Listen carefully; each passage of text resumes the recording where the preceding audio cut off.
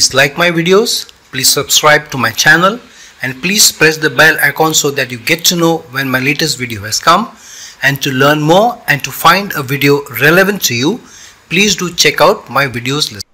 Hello, namaskar and adab to all my friends from your friend astrologer and guide Irfan, once more with you from your very own channel Astro Assurance.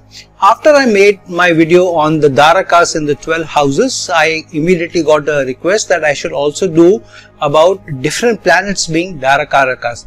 Usually I take some time between a same topic or same area, maybe with a different topic, because I want people to take it in, ruminate on it, digest it, think about it, do some analysis and come back. However, since the request has been made and it may be fresh in people's minds, so I thought let me do the video within a couple of days after doing that one. Now normally how do I choose my topics when I do a video? I choose a topic based on what I feel is a natural progression of what I have done so far. It could be a part of a series. If I'm doing a series, for example, if I'm doing a maturity of planets, then every few days I would put in a video on the maturity of planets. If I'm doing a series, planets in houses, then every few days I would put in one video after the other. For example, the first lord in 12 houses, second lord in 12 houses, and so on. If I'm doing planets and signs, then too I will do it as a series, and till I finish the series I'll maybe intersperse different topics in between. However, I would like to complete the entire series in a certain manner. So that's one way. The second way is based on requests. If requests come in for me to do a certain topic, then I may pick it up. But how do I prepare for a topic once I choose a topic? So what I do is, now this is some inputs I'm giving or secrets I'm giving of how I choose a topic and how I prepare for it. So the first time I decide, okay, I need to do a video on this topic, or I need to share my knowledge or what I've got from my gurus or from my learning, from my research, is first I would put things on paper. I would just take a notepad and I will just write bullet points on it and think about it and maybe elaborate some points. Think about some analysis I've done, some horoscopes which I've done, some horoscopes which come to my mind because I'm thinking about certain placements, and then maybe I will put in those as examples. So once I do that, then I go into my database of all my clients that I have records of almost maybe most of them, which run into thousands. So I would pick up one or two, and then, for example, if I'm doing, now that I'm doing this video on Darakarakas, so every horoscope would have a Darakaraka. So if I'm doing this video on certain planets being Darakarakas, then I would take 15 to 20 horoscopes, especially those horoscopes which I know very well, which are fresh in my mind. I know those people intimately. Some of them may be my friends, some of them may also be family. Then I would look at their life because I know their lives very well. So if I know that a certain planet is coming out as a Darakaraka, every horoscope will have a Darakaraka, how their life has panned out. What are the experiences they have got as X being the Darakaraka, Y being the Darakaraka, meaning Sun being the Darakaraka, how their life has panned out, Moon is the Darakaraka, how their life is panned out. So besides my notes, I would put in those notes and then try and see and compare. So if I put notes about Sun being the Darakaraka for a person, then after 4 or 5 horoscopes I get another one where Sun is the Darakaraka, then I put notes of that and then I'll compare, and then finally I arrive at this is what seems to come out from my learning, what I've got from my gurus, what I've got from books, what I've got from my research, and what I've got from my experience. Then once I've arrived at, okay, these are the things I want to say in the video, then more or less the things are already in my mind, and then I just go extempore. I just like to talk extempore more than refer to notes and all. And so this is how I prepare for the topic. I prepare for what topic I want to do and how I have to cover that. So now on the topic of various planets being Darakarakas. So firstly, different planets being Darakarakas will bring in both the elements, the positive elements as well as the negative elements. And if a certain planet is a Darakaraka but it is also malefic for that particular horoscope, then obviously it will create challenges also for the individual. So keep that in mind, that Darakaraka especially whichever planet is the Darakaraka for you in your horoscope. That planet, based on whether it's combusted, debilitated, afflicted, and also it's a Maraka for your horoscope, will give results accordingly. So let's jump into the topic with the first disclaimer, that normally should we take Rahu or Ketu as the Darakaraka or any Karakas. Now when you try to take them in with as any of the Karakas, for example, if you want to take Rahu as a Atma Karaka, so Rahu and Ketu would have the same degrees. So should you take, which one should you take as the Atma Karaka, for example? If Rahu has the highest degrees in the horoscope, then Ketu would also have the highest degrees in the horoscope. So what do you take, what you don't take? So there is some, there is no complete consensus on that, but a lot of people don't take Rahu and Ketu as the Karakas. Some people may take Rahu as the Karaka and may avoid Ketu for obvious reasons. So I try and avoid Rahu or Ketu, especially for sensitive relationships, as the Darakaraka. Definitely I may take Rahu or even Ketu as the Rahu as the Amatya Karaka, but as the Atma Karaka, because it is the soul involved here, it is better to refrain from taking Rahu as the Atma Karaka. Maybe just for studies you may look at it and try and say in certain horoscopes. So let's go with Darakaraka. About Darakarakas also, I am going to avoid taking Rahu and Ketu as the Darakarakas, but I am going to take the other 7 planets. Let's start with the first planet first, Sun, the innermost planet, and or the planetary body, if not a planet itself. Now Sun is a tricky Darakaraka to have, because what happens with Sun is Sun also brings in accountability but with leadership, and Sun likes to rule. But here, because the soul is attached, so a lot of karmic energy is flowing with Sun being the better half or being the spouse. So here the person may also want to rule a little bit more, or may want to take authority in the relationship and be more directive in the relationship. So the person may want to have more authority of saying yes or no, and may want you as the spouse to agree with what he or she is saying. This is also a tricky placement, especially when Sun becomes the a Maraka in your horoscope, because then it can create unnecessary challenges even where some don't exist. So it can bring in personality differences, it can bring in ego clashes also, and sometimes in very, very afflicted situations, the Sun is very, very afflicted, even debilitated or afflicted with Rahu or Ketu or other Marakas or other malefics, then it may also be my way or the highway, or you never listen to me. There may be aggression also, but definitely ego or personality differences may also come in, where there may also be days when both don't talk to each other, there is less communication, but there is, when things go right, it's all sunshine, because it is Sun, it's brightness, it is happiness, there's a lot of affection, everything is there. But when the gloomy night comes, it becomes very, very problematic, and sometimes even when you as the spouse may want to make up to the person, but there is so much baggage that has already come into the relationship, it becomes difficult to reach out or to, to say that okay, let's let bygones be bygones, because sometimes you may be ready to let the bygones go, but the other person may not be ready because of the personality issues, and some narcissism may also come in because the Sun is involved here. So it's a slightly tricky placement to have.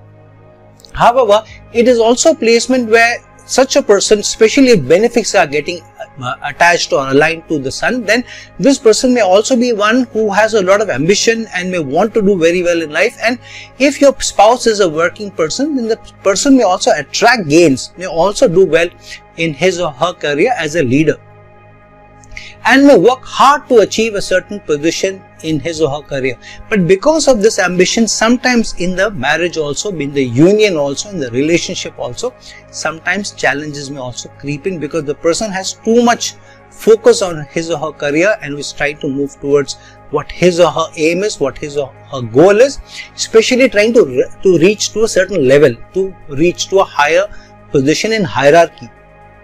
And because of this also, sometimes because the time is not so much between the couple, both of you are not able to give each other time, but when the time is given, the person may say that okay, you need to give more time in the relationship, or you need to be more flexible, while I have so many things to do, I may not be.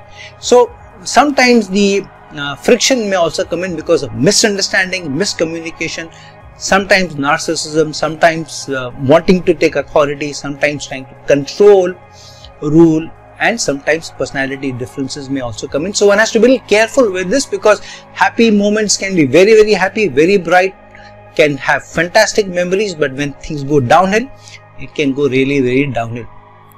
And it is better not to have a debilitated sun or eclipsed sun, or a sun which is strongly afflicted with other 2 or 3 planets, because then it could mean that because of challenges in the affliction of the Darakaraka, the relationship goes down, and there could even be separation between the relationship or between the couple, and in certain cases this could also be a complete separation also. So one has to be a little careful with the sun as the Darakaraka, because it could swing both ways.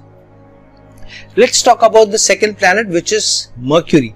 Mercury is a good Darakaraka to have, especially for those people who like to have a beautiful spouse, especially younger looking spouse, because this spouse or this person, male or female, can look younger than his or her age. They could also be people who carry a lot of youth in their mannerisms, could be fun loving, maybe wanting to go out, mix it with people, and also those people who will bring in a very boyish or girlish approach to to themselves. So these people may also work at a notch lower than their age or the maturity level that you expect from them. So sometimes in the relationship also that may creep in, where you think that this person is not mature enough to how the person should be in a relationship. This person is too kiddish, this person does not understand, this person is not mature enough to what the relationship is required. And so this person's approach, either the person is very, very fun loving and is wanting to go out, let the hair down, enjoy, and be the darling of the party and do a lot of good things, invite people over, be very social. On the one side that can happen, but on the other side it could also be that this person is very, very analytical, very complaining, very controlling, and very correcting. So this person could also be somebody who's always correcting you, always trying to change you, always trying to tell you that I don't like this, why do you do this, I have told you not to do this, why do you still do this, this really puts me off, why do you continue to do this, or this is so rude, or you're this. And that may happen because this person, because of the Mercury energies, because of being analytical, also being more of a perfectionist, may want a better spouse, perfect spouse, without keeping so much focus on themselves, that they themselves also have a lot of challenges in how they approach the relationship, how they deal with the spouse, how they deal with the better half. So a tricky Darakaraka to have, but a fun Darakaraka, good looking, youthful Darakaraka, it's definitely working much younger than the age. So the relationship also remains younger for a longer time if you are able to manage the relationship. If you are able to ignore the perfectionist approach, the complaining approach, the correcting approach, the analytical approach, and wanting more out of you, and you are able to give more space, you are able to be okay, and maybe correct yourself a little bit, and are more open-hearted, more forgiving, and also more flexible in what the requirements of the person are, then it's a good Darakaraka to have.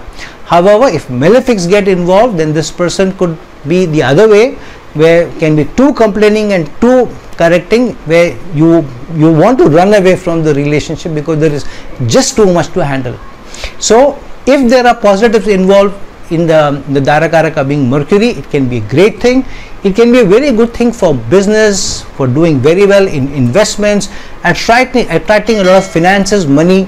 The person could also have a career related to money, related to IT, and could themselves be doing very, very well in their career, in the approach in life. Can also be very, very analytical, very practical in the approach to life as well. However, on the relationship front, this could really be tricky if Mercury is the Darakaraka.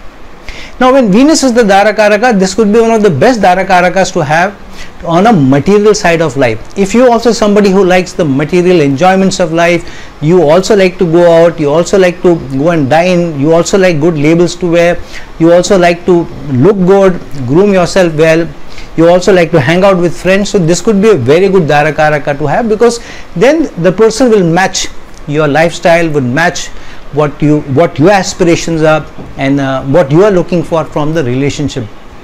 So you guys could dine out a lot. You could also be people who are foodies, so want to prepare good food. Maybe both of you may also like to cook, but one person may take the more control in the cooking, or may take more active role in the cooking than the other.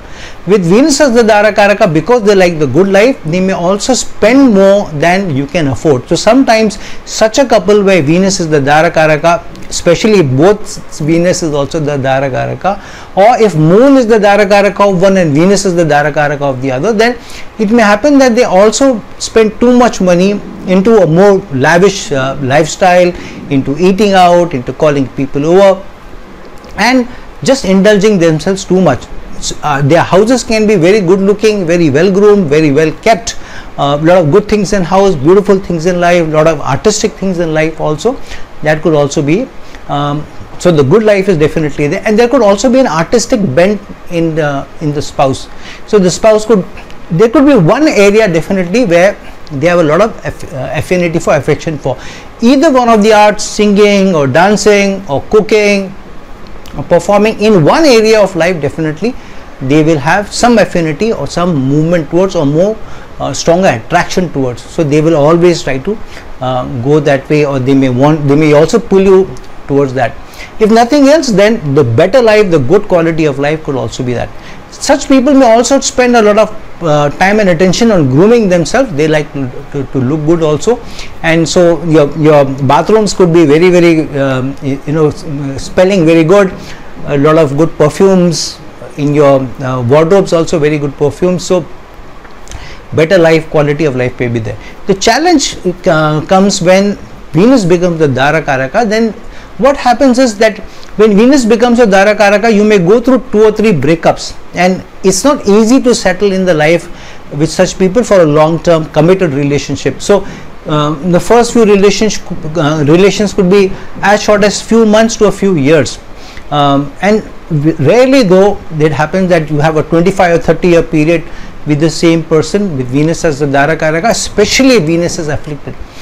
Very, very strongly afflicted Venus, for example, Rahu getting connected with Venus, especially in a conjunction, then this person, if there is not enough happiness in the marriage, may also seek solace outside of the marriage in every way, emotional ways also and physical ways also, not because they want to do it, but because they don't feel comfortable enough in the relationship, valued enough in the relationship, desired in the relationship enough in the relationship, and so they seek solace outside. They want to look at outside avenues to get that the affection, maybe the pampering, maybe, or the emotional support, maybe.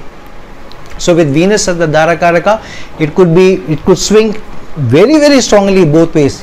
Fantastic life, very beautiful life, very rich life, very, very fun, enjoyable life, or it could also be a very, very challenging life where lots of breakups are there, though in between periods of great love, affection, and also a lot of good life may also be there. So Venus is the Darakaraka.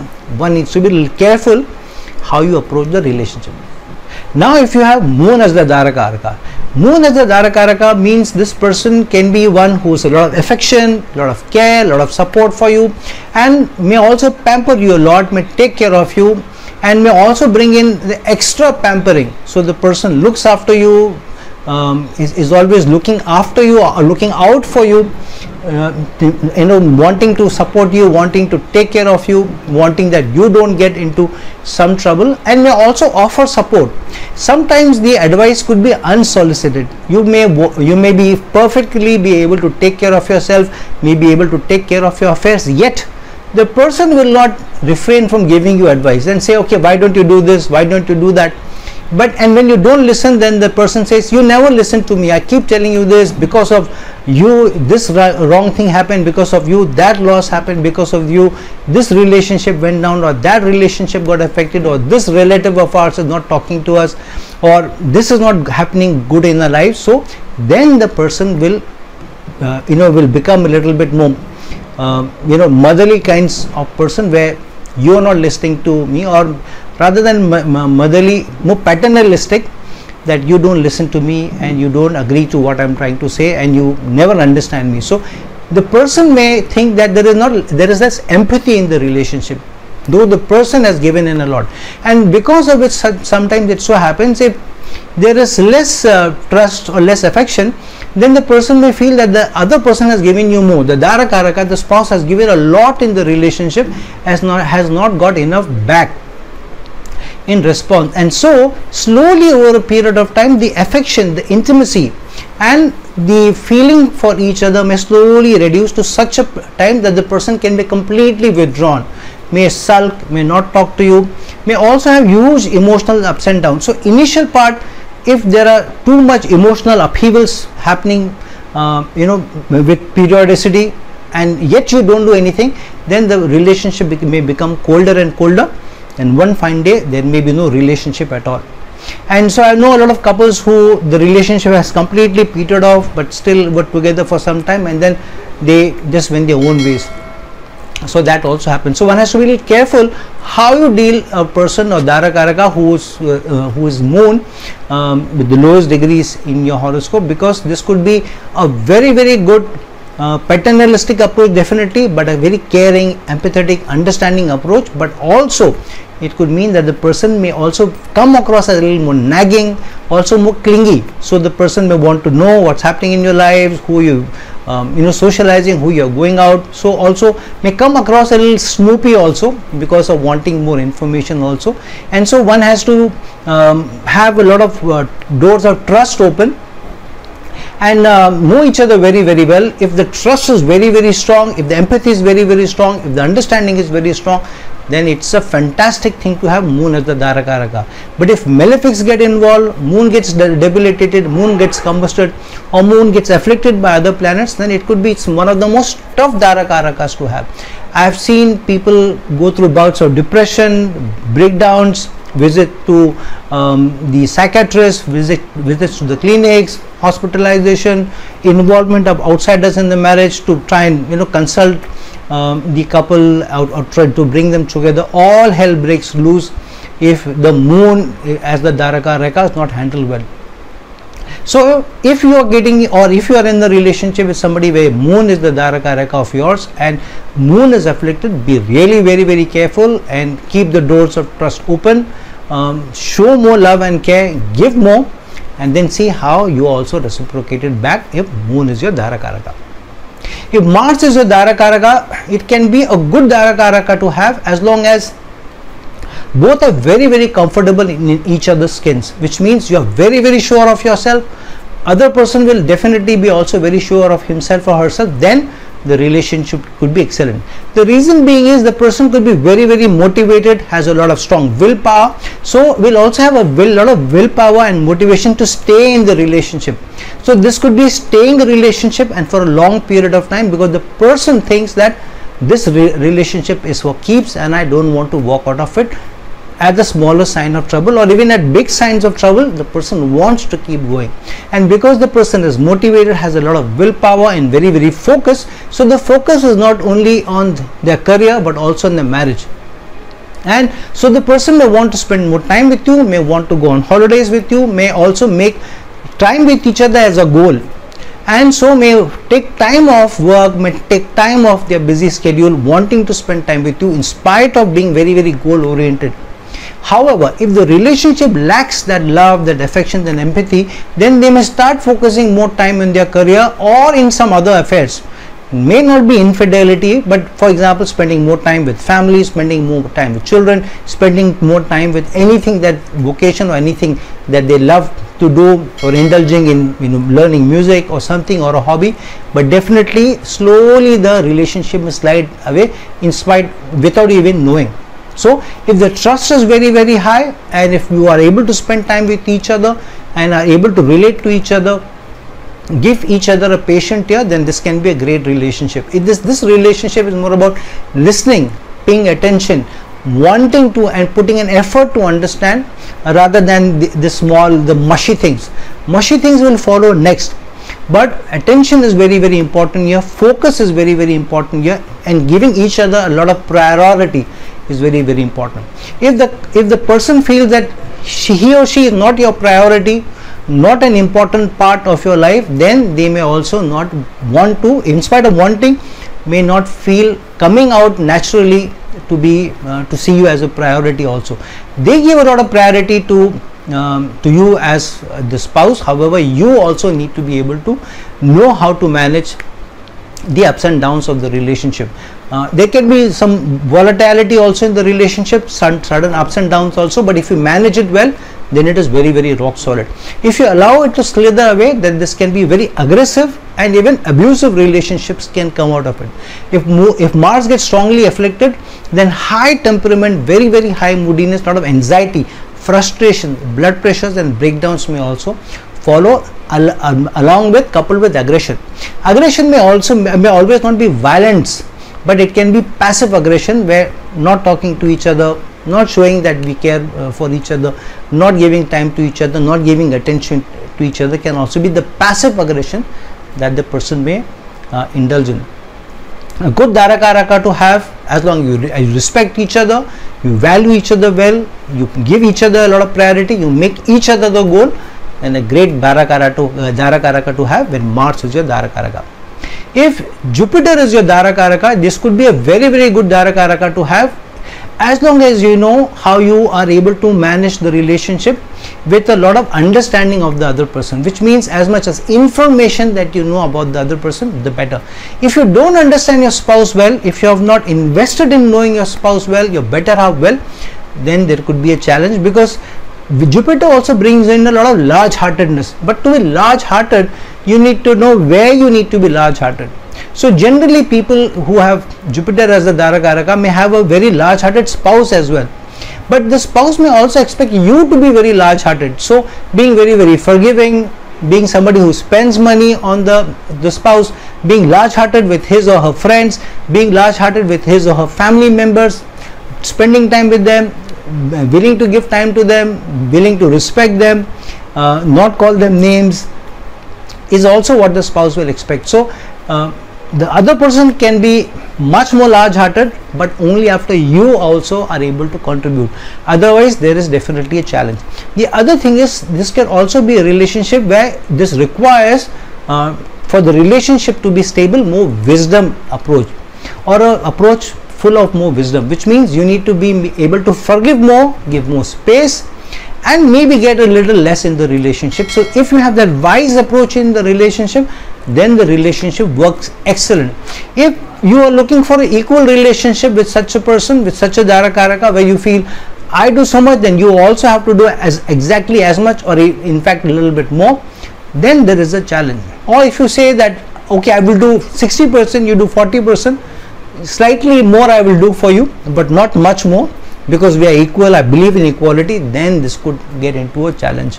This is also a relationship which can attract a lot of prosperity, can attract a lot of goodness, but this happens over a period of time. The more strong the relationship, the stronger the relationship grows, and the stronger the prosperity also comes, and the stronger the growth of both happens.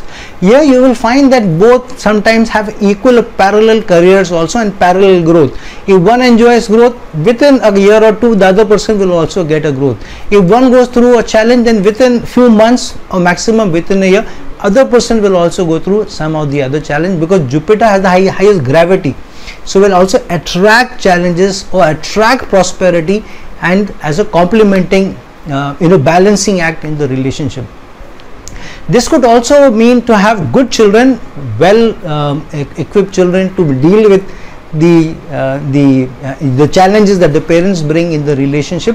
Children could be very wise, children could be very intelligent, children could also pay a lot of focus on the education and rise high in life, but for that the relationship has to be very, very steady, rock steady, for the children also to prosper.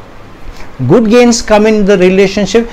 Both the partners could also be people who are very highly qualified, or at least one of the partners will surely be very, very highly qualified, or will have a lot of certifications in his or her line, and uses that certification as a step towards growing in their career, growing in their life. So a good Darakaraka to have, as long as you're wise, as long as you're large-hearted, and as long as you're willing to give more, then you see how you also get reciprocated inspired not only from the spouse but also from the zodiac. Jupiter is the Darakaraka. If Saturn is your Darakaraka, this could be a very practical approach to relationship. The person will be very practical in his or her approach to you as a partner, will also pay a lot of attention to what your likes are, what your dislikes are, and will try to accommodate you also. However, because it's a practical relationship, it's also a give and take, where the person feels, if you accommodate me, then I will also accommodate you. If you're not willing to accommodate me, then why should I be going out of my way to accommodate you? The person will also have, initially in life, at least in the relationship, a more humble approach in how they approach you, may want to do well for you, may show more love and affection to you, be more giving, as Saturn initially is. However, if that is not reciprocated, or they feel that they are not reciprocated, what happens to people who are Saturn oriented, people who are right below the rung, the societal rung?